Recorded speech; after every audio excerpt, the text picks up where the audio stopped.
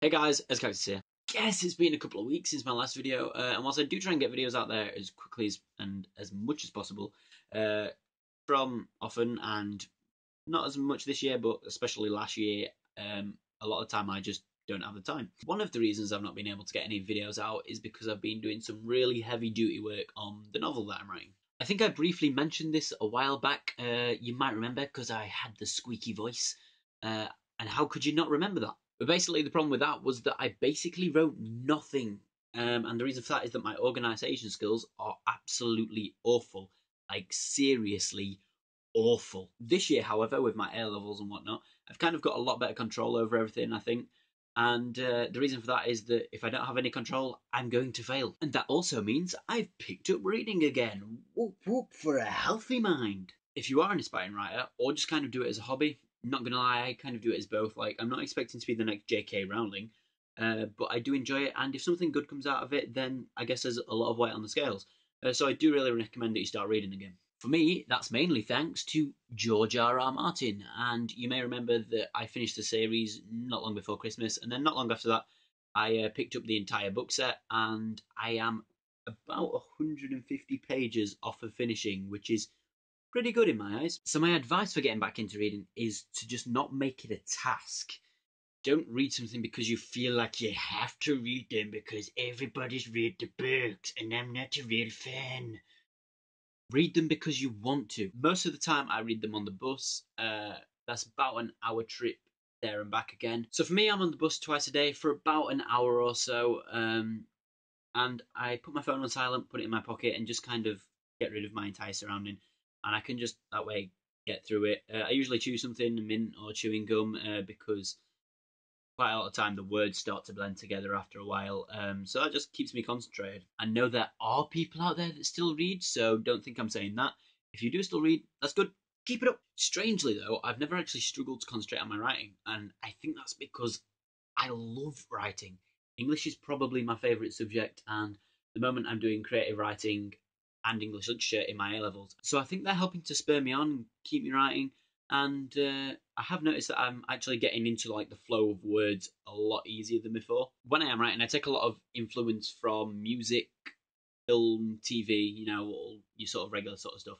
But I think when you can actually take it directly from text, it's much better. And you'll notice that in your writing, it slowly becomes a culmination of all the sort of stuff you read.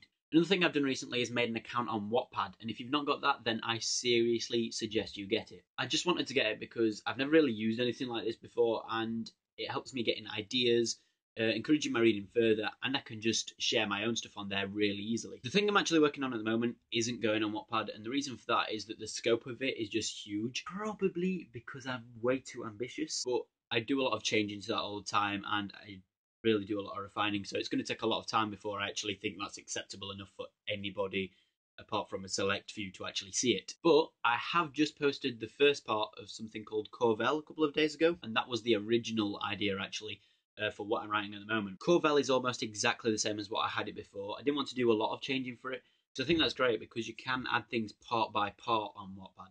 So then I can actually see how my writing's changed like over a long period of time. Anyway, go follow me on Wattpad. That's @iscactus, and I'll put the link in the description below. I'm constantly adding parts to that story because I can just kind of type it on my phone whenever I've got a spare couple of minutes. Doesn't mean it'll take a lot longer, sort of process-wise, because I'm only doing it sort of part by part. But at the same time, I guess it's also kind of quicker because I'm putting it straight out of my head. I'm not constantly refining it, changing it, or whatever. Other great thing about it is that because you can give feedback for people's stories, that means the writer can then change the direction of their story, so that the readers are either getting something they don't expect or something they really want, which I think is pretty cool too.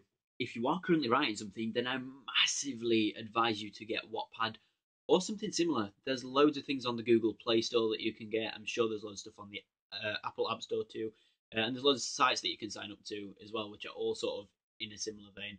And I just think it really helps with reading and writing. My third and final tip for writing is don't stress yourself out about it. Take a break, have a Kit Kat, scroll through Wattpad, have coffee. I love coffee. Have so much coffee. Drink all the coffee.